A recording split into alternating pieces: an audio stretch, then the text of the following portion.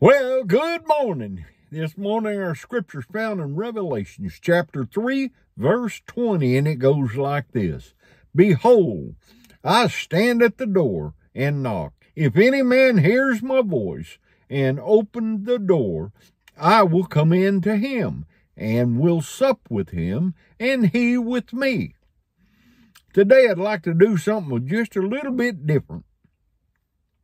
I want to give you a test, if you will. First question is, and I want you to think hard about this, do you have a passion to pray? Now, I know some of you think that's pretty hard doing. Well, if you're really fired up for God, if you really love Him, and you want to see your friends and neighbors come to know the love of God, you're going to have to be fired up with prayer because you're going to be praying for them. Yes. And all prayer is just an ongoing, all-day conversation with the Lord. It's not that difficult. It is not that difficult. It's something that you have to learn to do. Question number 2. Do you love the Word of God? I believe if you're really hot toward God, you're going to know His Word. You sure will. You're going to look forward to reading it every day. You're going to look forward to listening with your heart's ears as to what the Bible is telling you as you read it. I believe that with all my heart. Number 3. Do you hate sin? The sin in your life. Do you hate it?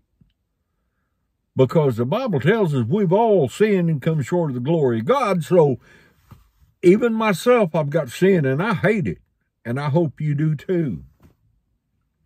If you're hot for God, you'll weep at the sin that you see around you. And you'll weep for the sin that's in you, that you're trying to rid yourself of. We need to do that, folks. We need to work diligently to clean our lives up with the Lord's help. We can't do it on our own, I promise you that. It's only with Him. Number 4. Are you looking forward to the return of Christ? Are you waiting for Him? I hope you are. That's something that we all should be doing, is listening for that eastern sky to open up and the trumpet to blow. I'm looking forward to His return. And that should be every child of God's desire, is that the Lord's return is soon. So are you excited about seeing Him? Are you ready for Him to come? Or would you stand ashamed if He should show up today? Something to ponder. 5th question. Do you obey Christ? His commands, His commandments. Do you?